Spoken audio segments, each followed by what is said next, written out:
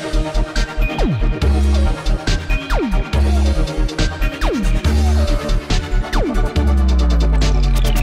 everyone, this is Dave from Geekanoids and welcome to my continued coverage of the 2013 Apple MacBook Pro. This is the 15.4-inch Retina version released October 2013. It's got a 2.3 GHz Intel Core i7 quad-core processor, 16 GB of 1600 MHz DDR3 RAM, and also 512 GB of flash-based PCIe storage on here as well, so it should be very, very fast indeed. Now we're going to use Blackmagic Design's Disk Speed Test software. This is a free application in the Mac App Store. We're going to click Start and see what the write and read speeds come in at.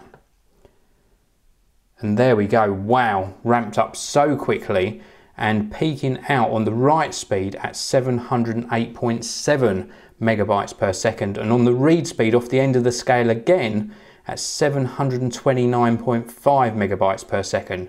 We'll let this run through again just to see what it peaks out at second time round, and again always over the 700 megabytes per second, and the read speed again 730.1 megabytes per second.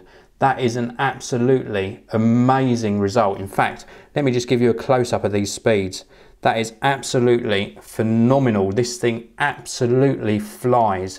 A very, very good result on both the write and read speeds. So this is the 2013 Retina Apple MacBook Pro. Thank you very much for watching. If you've enjoyed this video, please do hit that like button. Please do subscribe to the channel as well. Plenty more coverage coming on this new laptop. And please do check out all of those links in the video description. I will see you all in the next one.